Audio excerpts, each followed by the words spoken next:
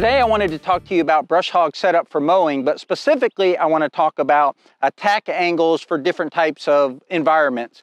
So this is a pasture and it's grass, and we're going to talk about how I mow the pasture, but then later we're going to get into more extreme brush hogging and attack angles for extreme brush hogging. So I got a 5-foot king cutter brush hog. I've had this mower for 10 years or so. It's beefed up, it's got a lot of extra metal on it, and that's going to be important later on in this video when I talk about attack angles for extreme brush hogging.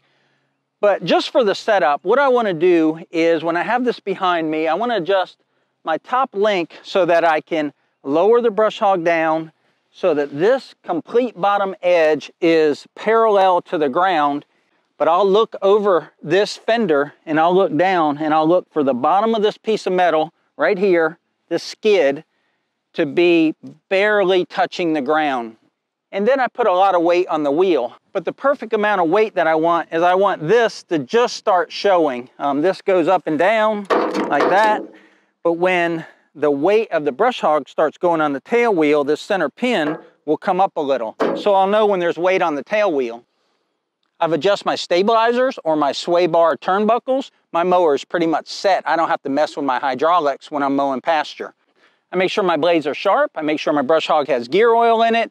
My top link and everything is secure. And now I just go. I can mow all day long pretty much with this brush hog at this setting. Now when I'm attacking, let's say small brush, I'll just back into small brush and try to keep the thickest brush in this opening so it doesn't go up under here. But that's small stuff, like 1 inch, maybe 1.5 inch, that I know that really can't harm this brush hog. Now, I've talked about this before, but I have extra metal welded here. If you have a standard stock brush hog, whether it's round in this area or angular like mine, this is gonna be your weak point. This part here is gonna wanna curl under when you hit things, whether you hit a stump or you hit, you know, a sizable piece of brush like 2 inches or so. I think even 1 inch brush will tend to bend stock brush hogs. Even your heavy duty brush hogs, they're gonna bend right here. So if you're attacking a specific tree or a specific piece of brush, you wanna do it here. Even if the wheel goes into it, you want it to go here so that it hits the brush hog blades. The blades are gonna be right here spinning, and if they can hit that piece of brush and chop it and chew it up before it goes up under the deck, that's better than if it folds under here. Now I'll usually attack at this type of angle where it's up a little higher. If you try to do it down at the stump, you're gonna put a lot of pressure here, which is gonna transfer that pressure to your pins, which is gonna tend to bend your brackets. By raising this a little, it'll bend that tree over. And once you chop it and get it down, then you can just run back and forth and the blades will chop up that tree. What I want to talk about here is that there's a lot of vulnerable parts to the front of your tractor.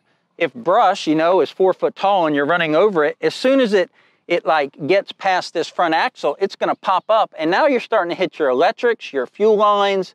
I don't want thick brush coming under here and tickling the underbelly of my tractor. But let's say as you're going forward, you have to stop for whatever reason. You come to the edge of a ditch, you see a pothole, you see something, you can't go forward. Now that bent over brush is sitting under your tractor like this, and now you have to back up. Well, when you back up, that brush is just gonna get caught in all the cavities of your tractor and go up into these vulnerable areas as you back up and try to get yourself out of that situation. But that's enough talking. Let's actually do some mowing, see the results based on the way I set up the brush hog, and then get into some thick stuff.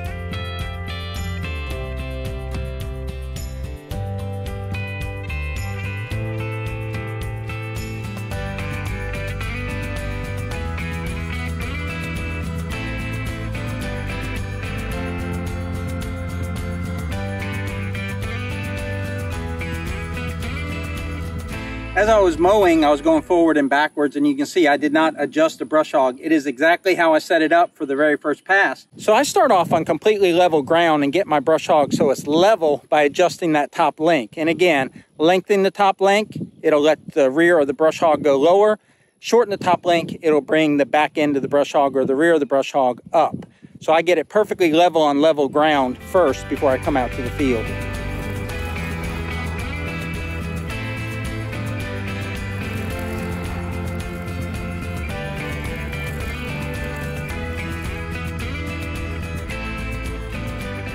look at the diameter of this brush. I can get my fingers around it. I would say this is just over an inch. These are just over an inch, but they're gonna be a good example. I can come in between these pine trees and knock these over.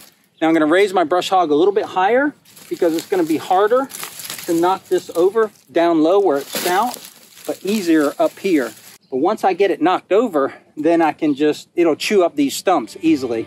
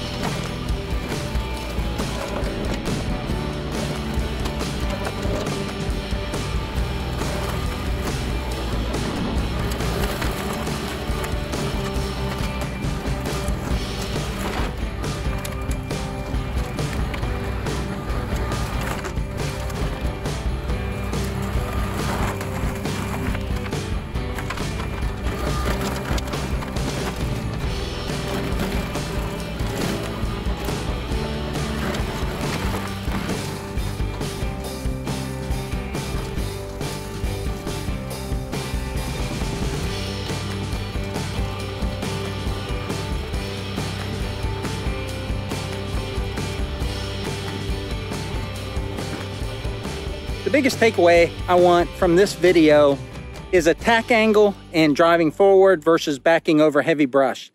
You saw me attack that from an angle where I raised my brush hog over the heavy stuff so it would chop it up high. Then I lowered my brush hog so I get those stumps ground up so they don't go through my tire or come up under my tractor. And I go forward and back, and just keep it clean around me so I don't have a bunch of trash going up under my tractor. And then I back into the actual brush that is now on the ground, those piles of brush, and I just process it. So you're looking over your shoulder a lot and you got to be aware in between those trees, but it just shows you the capability of a brush hog. Now again, this is a beefed up brush hog. I've beefed in the frame, I've beefed in the deck.